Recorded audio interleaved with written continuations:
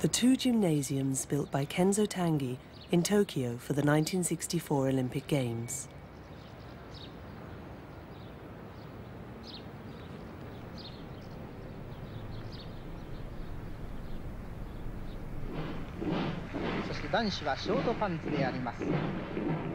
When Tokyo was chosen to organize the 1964 Olympic Games, the city picked up the threads of its past. The 1940 Games that it was originally selected to host had been cancelled because of the Second World War.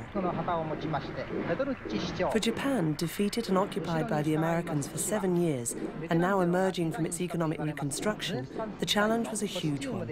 It had to prove to the world that it was a great modern nation. The event was both a form of revenge and a symbol.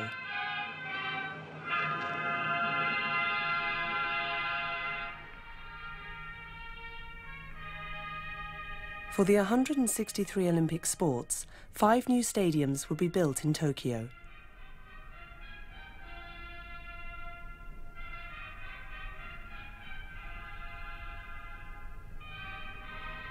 Two gymnasiums, covered stadiums for swimming and basketball, built in the heart of the city, would become the architectural emblem of the Games.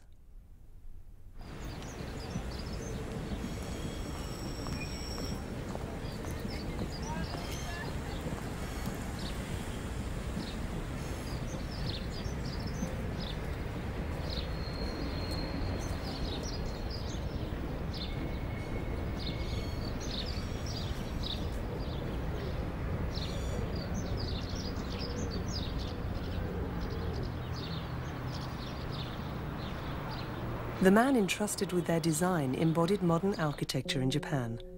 He had built the Peace Park building in Hiroshima, a communication center in Kofu, and a cultural center in Nishinan.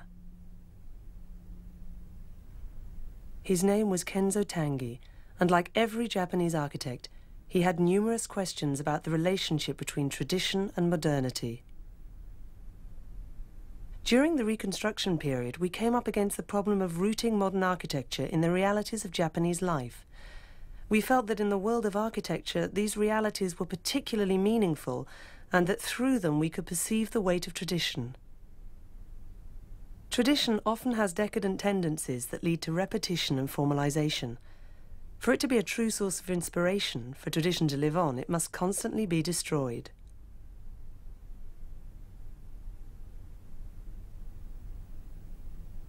The site chosen for the construction of the two gymnasiums was steeped in history. Before the war, a Mitsubishi factory built engines for the planes that would subsequently bomb Pearl Harbor. In 1945, the American Army built housing there for the families of soldiers in the occupying forces. The place changed its name and became known as Washington Heights.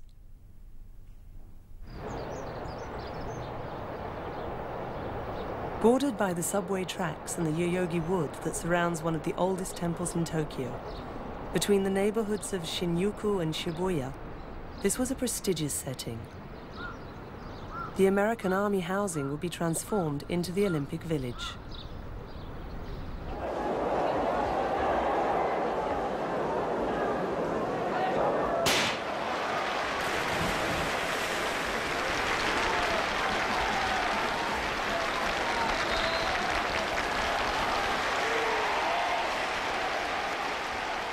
A sports arena is a show space. Athletes perform there for spectators. Fundamentally, it's quite simple. An empty space with seating around it and a roof above. For the big gymnasium, everything was planned on a huge scale. Initially designed for 25,000 spectators, the limit was subsequently set at 13,500, divided between 2 symmetrical grandstands. In the middle were the swimming and diving pools that are today covered by 4,000 square meters of flooring. At either end, separating the grandstands, a wall and a concrete mast pierced by the vents of the air conditioning and heating systems are the only reminders of brutalism, the raw display of material, and its function that Kenzo Tange embodied during the 1950s in Japan.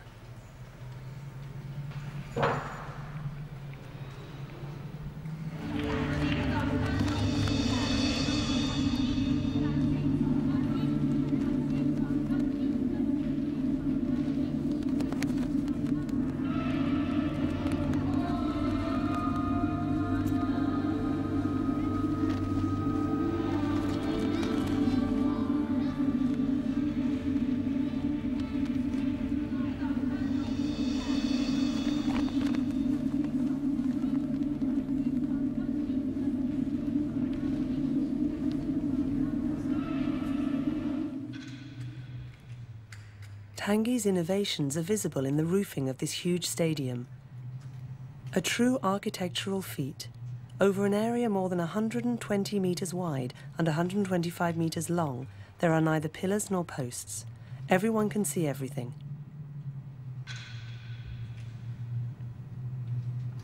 However, originally the idea came from the world of civil engineering, a variation on the theme of the suspension bridge. With its pilings, cables, and a roadway.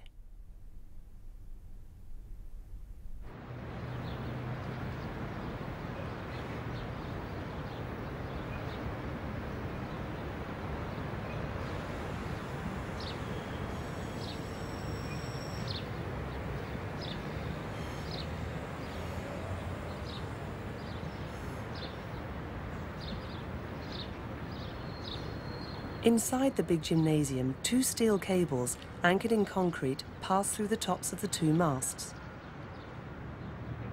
When cables are held taut like this, they can bear heavy loads. Here they support the weight of the roof, rather than that of a bridge roadway.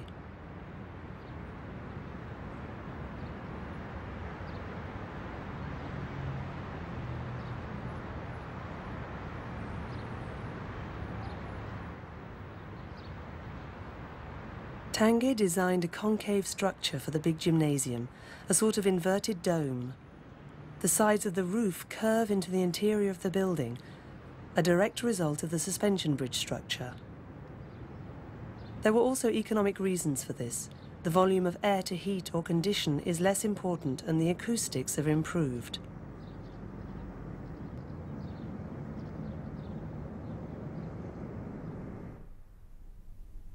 Attached to the 2 main cables, curved metal beams are welded to the steel plates of the roofing and resemble the veins of a leaf. Suspended above the pools, this leaf is the roof.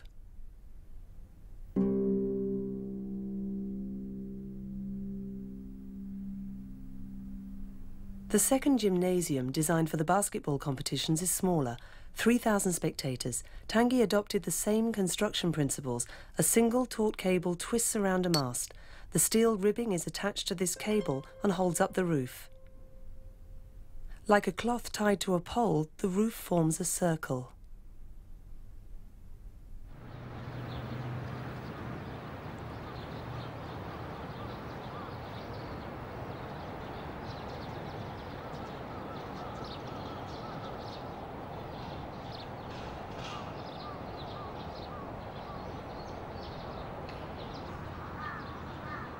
Strange concrete staples link the roof beams and the concrete structure of the floors at regular intervals. This is the point where metal and concrete meet.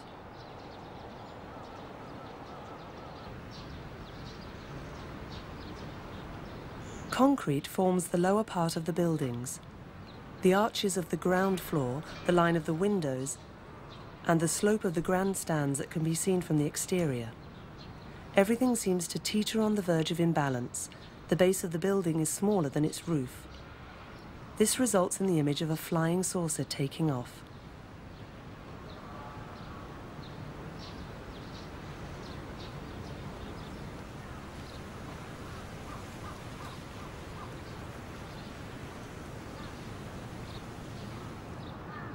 The metal roof seems to float, while the concrete of the lower floors undulates like a wave. All the structural tensions are expressed. The form translates the construction requirements.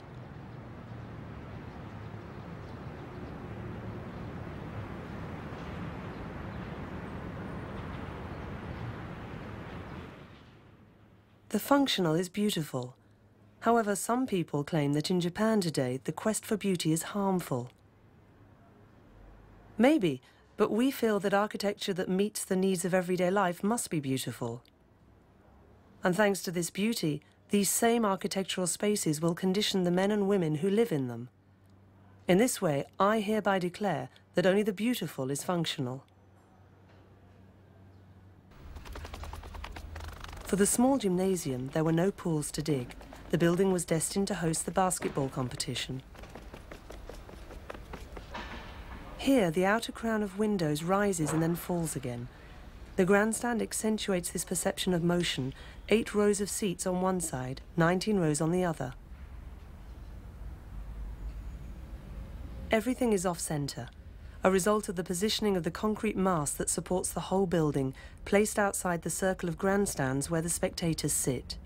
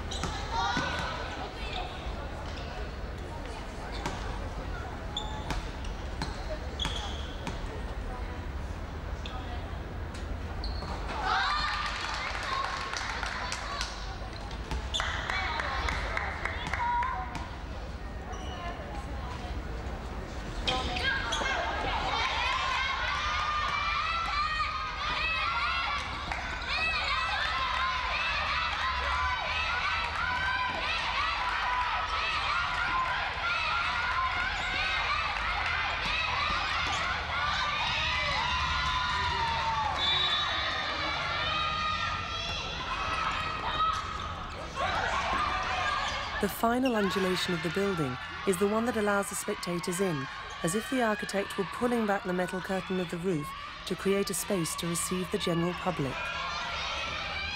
The grandstands and the entrance hall, 2 areas with differing functions covered by the continued flow of the roof.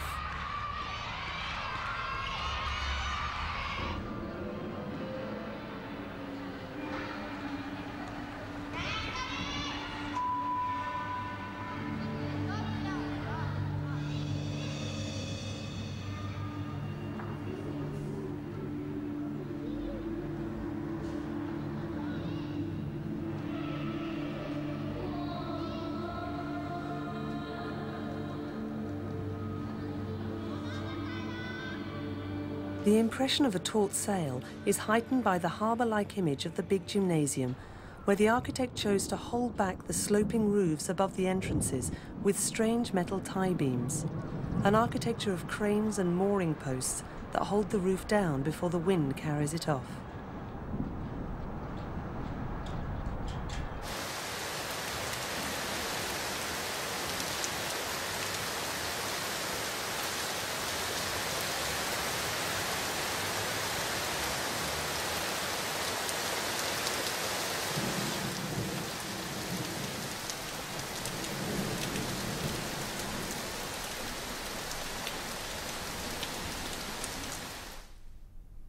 The 2 gymnasiums follow the same construction principles, yet the small gymnasium isn't a scale model of the big one.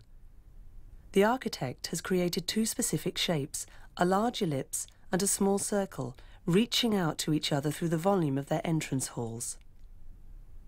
Access to the 2 buildings is along a broad avenue that forms a right angle.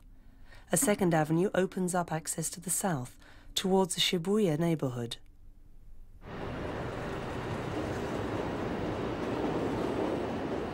This promenade seems unremarkable. However, its layout is decisive since above the sloping terrain, it levels out the artificial plain that allows more than 15,000 people to access to the 2 buildings easily. This is the common plain.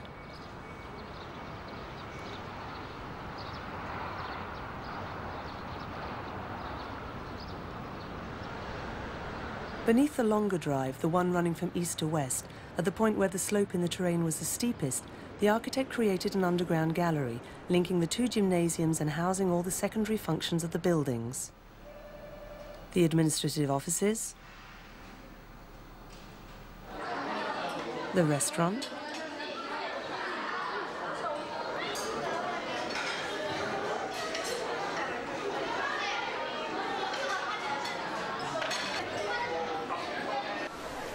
and the training pool, the only swimming pool still in use today.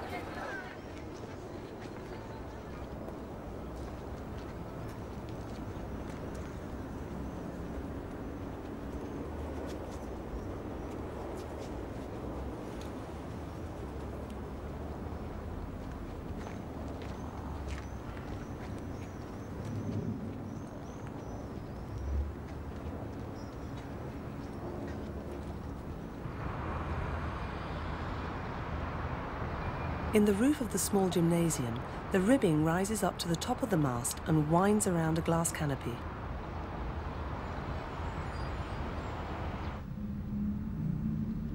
Inside, the roof, made up of wooden slates set between the curved uprights, seems to be drawn up by the light from the canopy, where steel beams carry the strain of the whole roof towards the concrete mast, where the curve of the main cable is at its peak,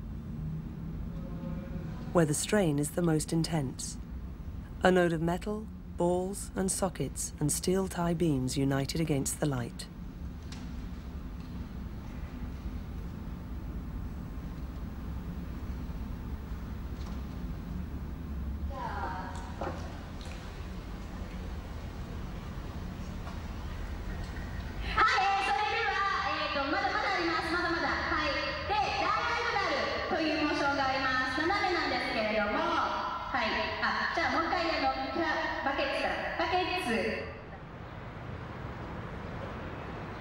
While the flow of the crown of windows in the small gymnasium looks like a flying saucer, the contours of the roofing of the big gymnasium call to mind the prow of a ship.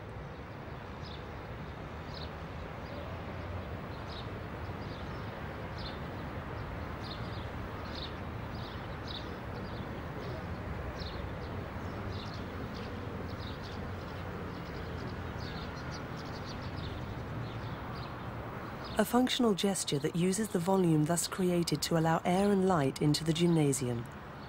A most certainly an artistic one that resolves the ascending flow of the ribbing of the two roofs with a contradictory movement that accentuates the length of the building. For the pedestrian on the promenade between the two gymnasiums, it's simpler. Against the city, a large ship rides at anchor.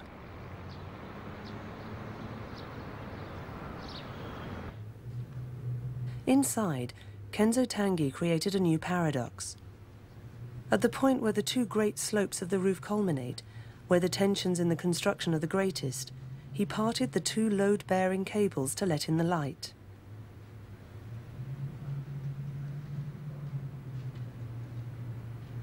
The stress of the frame subsides. The space isn't enclosed.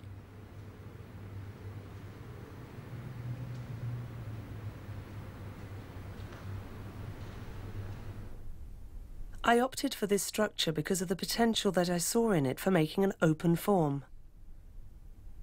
Since the beginning, we have felt the need to open up to welcome and ease the movement of large crowds. We could tell that it wasn't just a matter of hydrodynamics, but that it also had a psychological significance.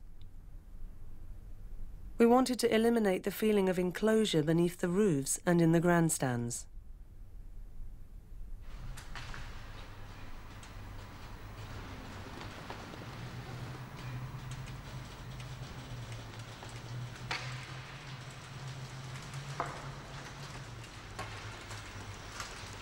Everything is movement, everything is curved. There isn't a straight line in the volumes of these buildings. The slope of the ceilings, the circular flow of the grandstands and tiers, the motion sketched out by the windows. Everything is designed to bring bodies together and to lead the eye towards other bodies. The rejection of the straight line is a first step in learning to share. An Olympic stadium is also a way of being together.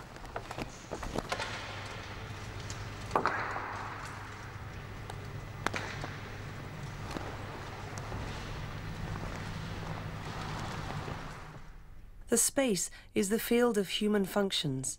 Man physically occupies the space. He communicates within the space. He forms himself within it.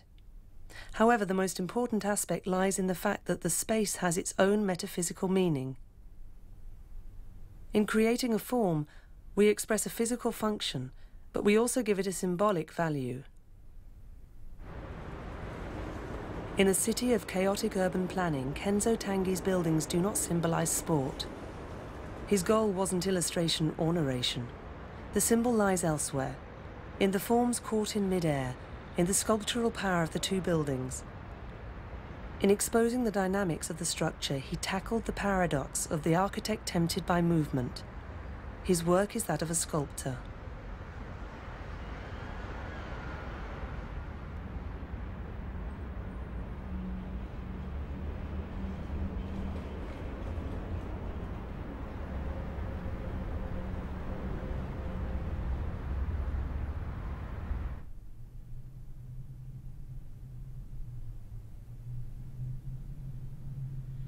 How is it possible to fill a 13,000-seat gymnasium? From its inauguration in 1964, the authorities tried to foresee the post-Olympic period and thought that the pool would become a skating rink.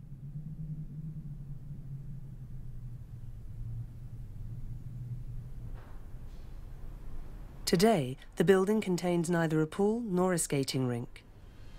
The big gymnasium is only financially viable for major concerts or national aerobics meetings.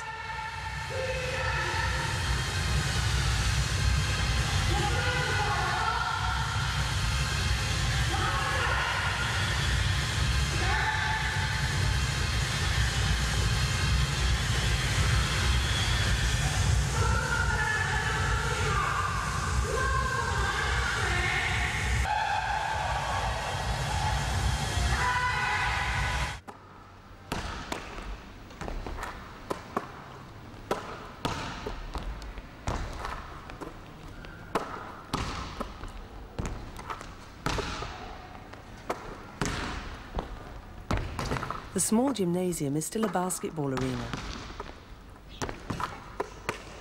From time to time for a fashion show, temporary architecture converses with the original design.